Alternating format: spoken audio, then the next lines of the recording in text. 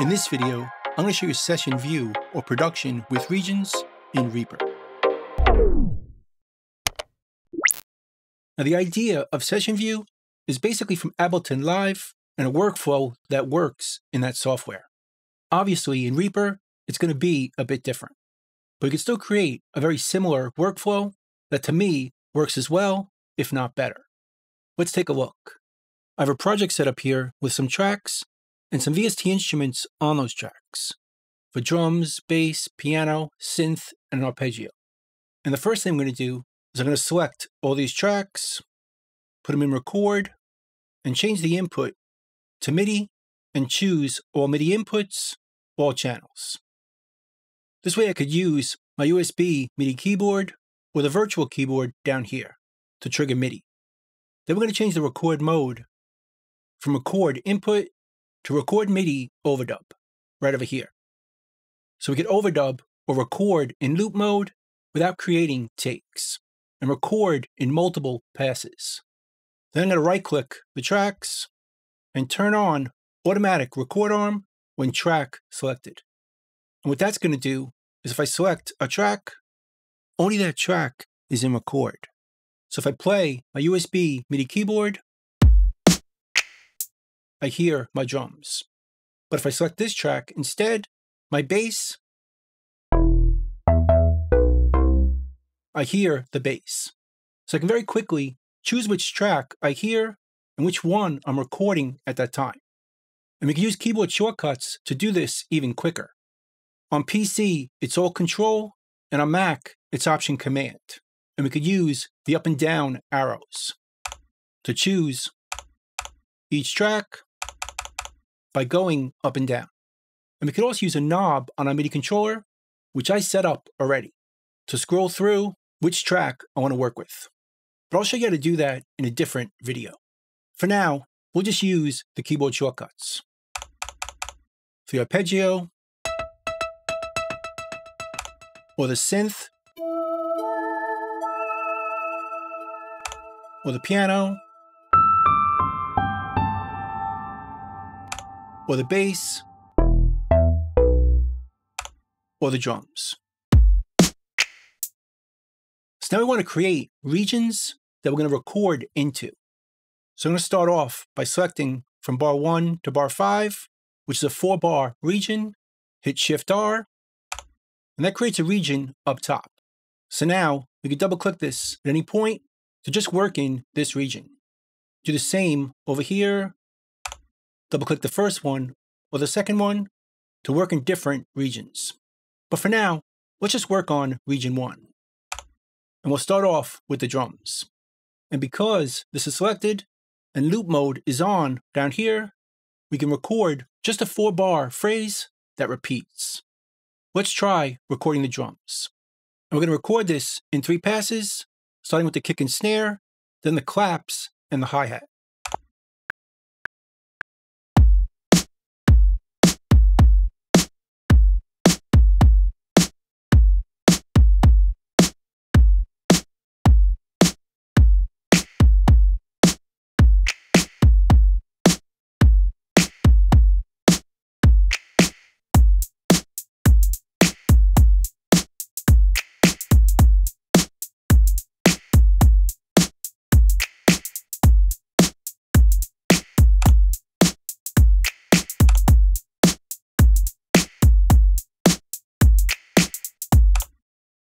So that sounds pretty good. Now let's record the bass.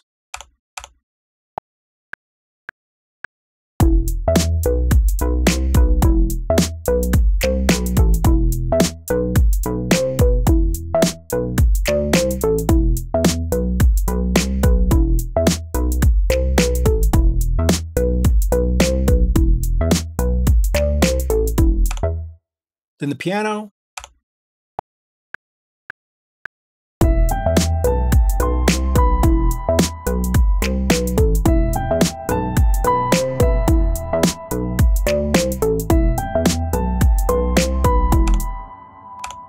Then the synth.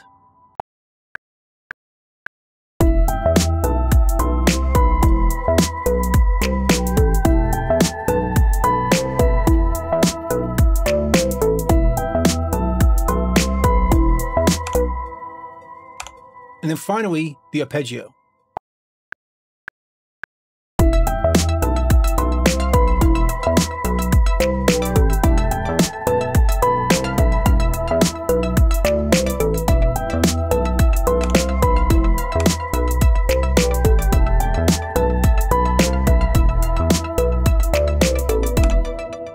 So now we're happy with this piece or this region. So now we can work on different regions. What I like to do is copy this region multiple times and play around with it that way. So I can duplicate it by holding the Control on the PC, Command on the Mac, and just drag it over to duplicate this region. Let's do it 3 times. Now we have 4 of them.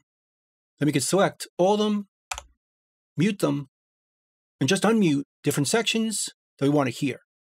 But to switch them very quickly, go into different regions, we can double click them like this, just to work on and hear just that region, or we can create a custom keyboard shortcut to do the same thing. Go to Actions, Show Action List, and type into the filter, Current Region. There's a bunch of actions right here that are going to switch to different regions after the first region finishes playing. So we can jump from region to region, trying out an arrangement. There's also an action down here that's going to set our loop points to the current region. So we can create custom actions to do both things at the same time. We can select the first one, go down here, and select this one as well. New action, new custom action. Now it's going to jump to region 1 and set the loop points to that region 1. We can give it a name and save it. And I've already created a bunch right over here. Custom region 1 through 8. And that does the same thing. Goes to region 1 and loops the current region.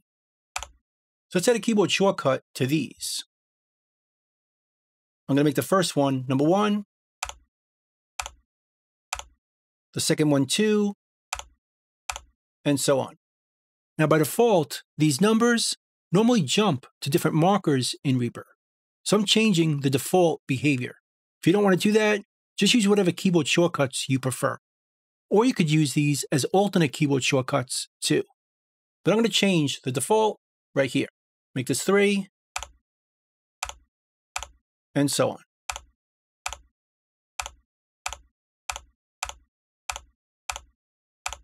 And now I could hit number 1. It jumps to number 1, or 2, 3, and 4, and so on. And it's going to play that section right after the current section finishes. So it will always sound musical. So let's create a part for region 2. Let's say we want to start with just the piano. We could unmute it, jump to region 2, and just hear that region.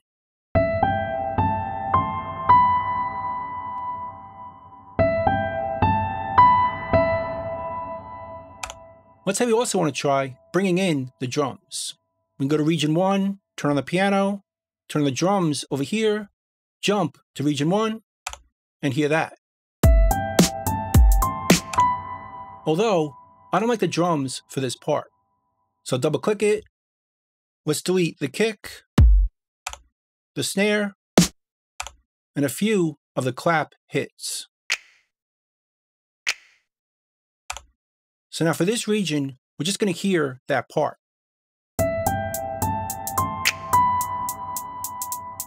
And again, region 2 is just the piano.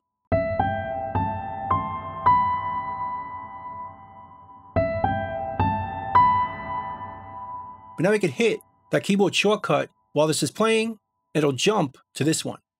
So we can audition different arrangements on the fly.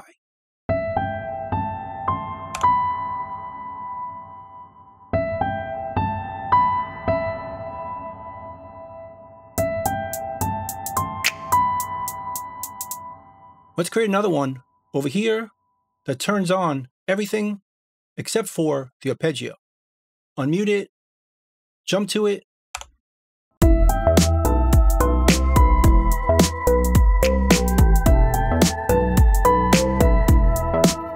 and we can switch on the fly to any section we want to work with.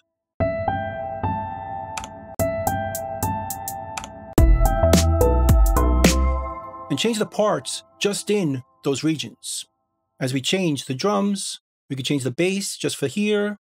But let's make region 3 play everything like this.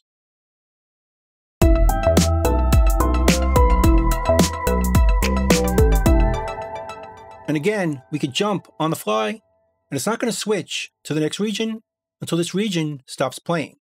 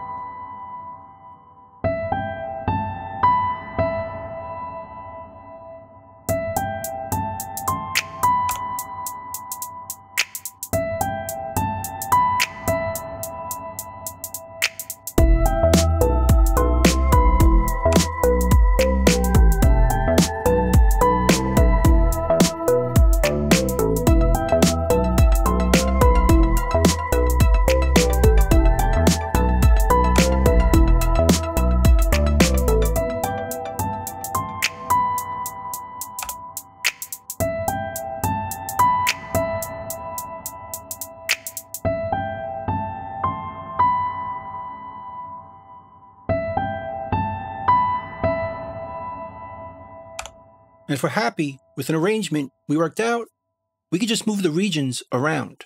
We want to start with this one, just drag this one first over to here, and all the pieces or media items move with the regions as we move them. So starting with this one, then this one, we want to go to this one next. Let's zoom out, maybe go back to this one. We could duplicate it, Control on the PC, Command on the Mac, drag this one over, drop it here, and do the same with this one. So you can create an arrangement just by dragging these pieces around. We can still jump around with the keyboard shortcut to 4, 5, 6, or 2. Hit the escape key and just play our entire arrangement.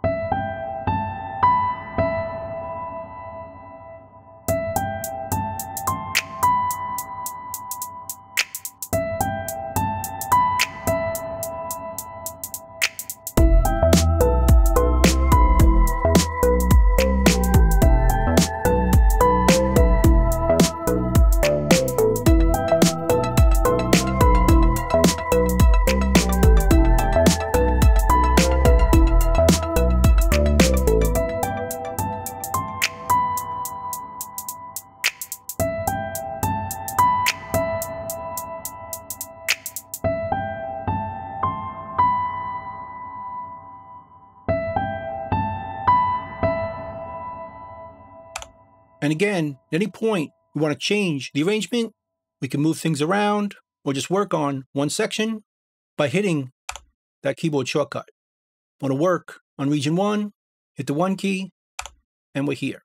Double click it to re-edit our drums, and we're done. Just that section was changed. And we want to hear the whole thing back, hit escape or W to go to the beginning, and we've created a final arrangement. So just like that, we kind of mimicked the session view workflow using regions in Reaper. So that's pretty much it. That's session view or production with regions in Reaper. I hope you learned something, hope you could use it, and I'll see you next time. Thanks.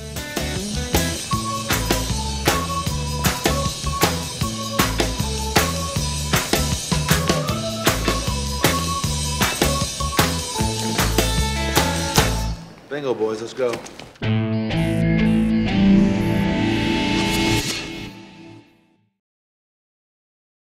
Bye.